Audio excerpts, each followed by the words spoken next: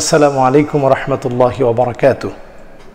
বিসমিল্লাহ আলহামদুলিল্লাহ ওয়াসসালাতু ওয়াসসালামু আলা রাসূলিল্লাহ ওয়া বা'দ। দর্শক, জনমনে এখন একটি প্রশ্ন আমাদের সকলের মনে, করোনা ভাইরাসের এই প্রকটের সময়ে আমরা কোরবানির পশু ক্রয় করব কিভাবে? যেখানে আমাদের দেশে প্রতি বছরে 50 থেকে 55 লক্ষ পশু কোরবানি করা হয়। কোরবানি করা হয় ছাগল, ভেড়া, মহিষ, গরু, এমনকি উটও আমাদের দেশে কোরবানি করা হয়। তো এই যে লক্ষ লক্ষ প্রাণী কোরবানি করা হয়, এই প্রাণীগুলো কিন্তু আমরা স্বভাবত হাটে গিয়ে ক্রয় করে আনি। এবছর করোনা পরিস্থিতির ভিন্নতার কারণে আমরা যখন অনেকটাই অনলাইনে সব কিছু ক্রয় করছি, এখন অনেকেরই প্রশ্ন যে অনলাইনেই কি আমরা গরু ক্রয় করব কিনা বা ছাগল ক্রয় করব কিনা। যেহেতু অনলাইনে খুব সহজভাবে আমরা ঘরে বসেই ক্রয় করতে পারছি, এজন্য নিঃসন্দেহে এটি আমাদের সকল কেনাকাটার দিক থেকে অনেকটাই আমাদের জন্য সহজ করে দিচ্ছে। ঘরে বসে আমরা আমাদের জীবনযাত্রাকে সহজ করতে পারছি অনলাইনে ক্রয় করার মধ্য দিয়ে। কিন্তু এক্ষেত্রে প্রশ্ন আসছে, অনলাইনে কোরবানির পশু ক্রয় করা যাবে কি না? যেমন বিক্রয়.com-এ অথবা cow.bd-তে অথবা আরও এই জাতীয় অ্যাগ্রো কোম্পানিগুলো এখন বিভিন্ন ফার্ম থেকে গরু এনে তারা ব্যবসা বাণিজ্য করছে, অনলাইনে আপনাকে গরু পৌঁছে দিবে। এই কাজটা শরীয়ত সমর্থন করে কিনা?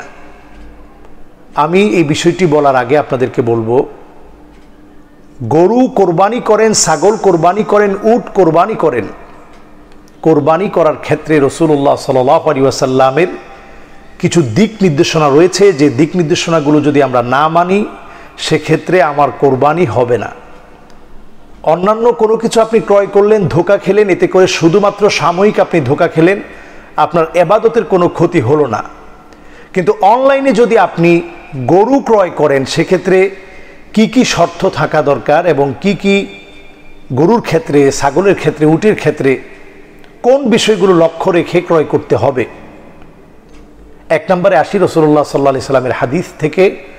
নবী করিম সাল্লাল্লাহু আলাইহি ওয়াসাল্লাম বলছেন, নাহা রাসূলুল্লাহ সাল্লাল্লাহু আলাইহি ওয়াসাল্লাম আনিল মুসাফফারাহ ওয়াল মুস্তাআসালাহ। রাসূলুল্লাহ সাল্লাল্লাহু আলাইহি ওয়াসাল্লাম কান কাটা পশু ক্রয় করতে নিষেধ করেছেন।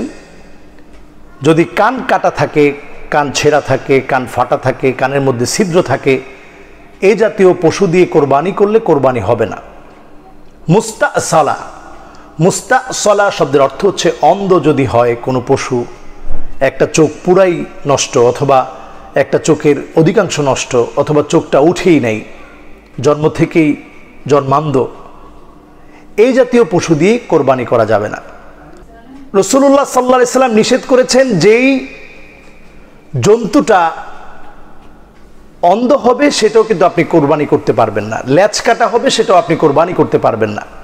মুশাইয়া, যেটা খুব দুর্বল, একেবারে এতটাই দুর্বল যে এটি যেখানে কোরবানি করা হবে সে পর্যন্ত আসতে পারতেছে না, এমন দুর্বল প্রাণী দিয়ে কোরবানি করা যাবে না। কাসরা, যেটির পা ভেঙে গেছে অথবা পা খুঁড়া হয়ে গেছে অথবা একটা পায়ের উপরে ভর দিয়ে মোটেও চলতে পারে না, এই জাতীয় পশু দিয়ে কোরবানি করা যাবে না। তাহলে এখন কিন্তু প্রশ্ন দাঁড়াচ্ছে, আপনি যেটি অনলাইনে ক্রয় করবেন এটা অন্ধ কিনা, এটা যদিও আপনি খুব সহজে দেখতে পারবেন, কিন্তু ভিডিও আকারে যদি প্রকাশ করা না হয় তাহলে আপনি কেমন করে বুঝবেন যে এই গরুটা হাঁটতে পারে কিনা, পায়ে কোনো সমস্যা আছে কিনা।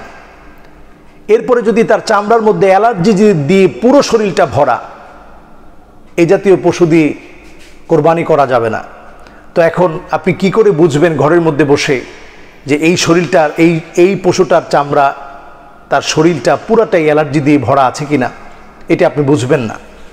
এজন্য এই বিষয়গুলো সতর্ক হতে হবে।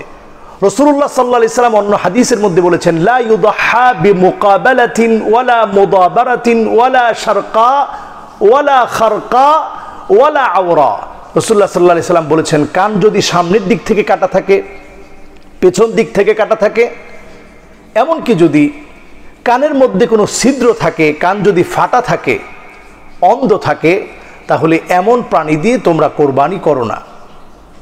কোরবানি করার ক্ষেত্রে রাসূলুল্লাহ সাল্লাল্লাহু আলাইহি ওয়াসাল্লাম নিষেধ করেছেন। তাহলে এটাও কিন্তু মিলানোর ক্ষেত্রে আমরা অনেক সময় দেখব যে অনলাইনে কেনার কারণে আমরা সব গুণগত অবস্থাটা আমরা নিশ্চিত করতে পারছি না। এরপরে দেখুন রাসূলুল্লাহ সাল্লাল্লাহু আলাইহি ওয়াসাল্লাম অন্য হাদিসের ভিতরে বলেছেন, লা তাযবাহু ইল্লা মুসিন্না, তোমরা যখন কোরবানি করবে সেক্ষেত্রে তোমরা লক্ষ্য রাখবে কোরবানির পশুর 2 বছর পূর্ণ হয়েছে কিনা, এটা গরুর ক্ষেত্রে। আবার এই মুসিন্নাটা যখন আপনি উটের ক্ষেত্রে দেখবেন তখন হবে উটের ক্ষেত্রে 5 বছর। এখন প্রশ্ন আসতে পারে 2 বছর, এটা তো যদি লিখে দেয় যারা বিক্রি করছে যে 2 বছর হয়েছে, কিন্তু আপনি বোঝার জন্য গরুর নিচের পাটিতে 2টি কর্তন দাঁত থাকে যেটির 2 বছর পুরা হয়েছে, যেটির 3 বছর পুরা হয়েছে সেটির কিন্তু 4টি কর্তন দাঁত থাকে, যেটির 4 বছর পুরা হয়েছে সেটির কিন্তু 6টি কর্তন দাঁত থাকে। তো এই দাঁত দেখে কিন্তু আপনি তার বয়সটা নির্ণয় করতে পারবেন। তো এক্ষেত্রে কিন্তু আমরা যদি তার বয়সটা নির্ণয় করতে না পারি, রাসূলুল্লাহ সাল্লাল্লাহু আলাইহি সাল্লাম বলেছেন যে যদি তোমাদের উপরে কঠিন হয়ে যায় যে তোমরা একটা উটও দিতে পারলে না, গরুও দিতে পারলে না, তাহলে জাযআ মিনাদ দান দিতে হবে। কি দিতে হবে? ভেড়া, দুম্বা অথবা ছাগল। ছাগলের ক্ষেত্রে কিন্তু 1 বছর পূর্ণ হতে হবে। ছাগলের ক্ষেত্রে 1 বছর পূর্ণ হওয়া লাগবে। ভেড়া, দুম্বার ক্ষেত্রে 1 বছর নয়, বরং 6 মাসেরটিও যদি 1 বছরের মতো দেখা যায় এমন হৃষ্টপুষ্ট হয়, তাহলে সেটি দিয়েও কিন্তু কোরবানি দেওয়া বৈধ হবে। তো সার্বিক এই বিষয়গুলো যদি আমরা মিলিয়ে নিতে পারি, যারা আমাদেরকে এই খেদমতটা দিচ্ছে, সার্ভ করছে, তারা যদি আমানতদার হয়, ব্যবসায়িক রুলস যদি তারা একটু মেনে চলে, তাহলেই কিন্তু আমরা তাদের কাছ থেকে এই করোনাকালীন সময়ে সামাজিক দূরত্ব মেনটেন করে, যারা বলছে যে এবার যেন গরু হাট না বসে, গরুর হাটের কারণে অনেক ধরনের সমস্যা হতে পারে, করোনা ছড়িয়ে যেতে পারে, তাদেরকে বলছি যে এই সময়ে যদি আমাদেরকে সতর্ক হতে হয় তাহলে আমরা সতর্ক হব এইভাবে যে আমাদেরকে এই সময়ে মনে রাখতে হবে যে আমরা এই শর্তগুলো মেনে যদি ব্যবসায়ীরা আমাদের সাথে কমিটমেন্ট পুরা করে, এই শর্তগুলো মেনে যদি আমরা পশুটা ক্রয় করি, তাহলে ইনশাআল্লাহ আমরা অনলাইনেও যদি পশু ক্রয় করি তাহলে আমাদের কোরবানি হবে।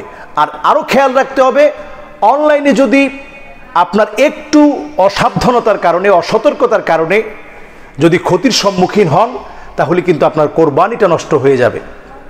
এজন্য আমরা সকলে এই বিষয়টা একটু চিন্তা করি এবং সাবধানতার সাথে আমরা কোরবানির পশু ক্রয় করি। আল্লাহ তাআলা আমাদের প্রত্যেকের কোরবানি খালিসান লিওয়াজহিল্লাহ, আল্লাহ পাকের জন্য আল্লাহ তাআলা কবুল করুক। আসসালামু আলাইকুম ওয়া রাহমাতুল্লাহি ওয়া বারাকাতুহু।